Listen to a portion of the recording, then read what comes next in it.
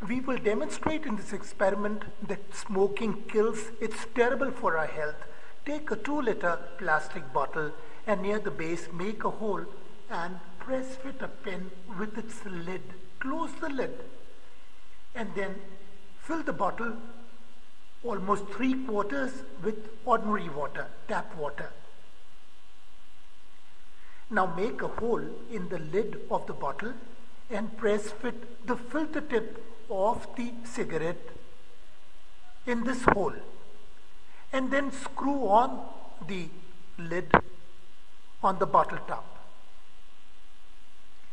Now light a matchstick and then light the cigarette tip, and then from below open the pen lid so that the water pours out. Now as the water pours out, it is going to suck air from the top, and what will come inside the bottle will be the white smoke, and you can see it visibly, this white smoke.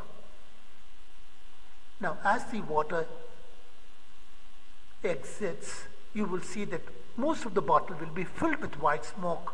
Now remove the lid and then take a filter paper or a tissue paper, 2 layers of it, and tie it with a rubber band on the mouth of the bottle.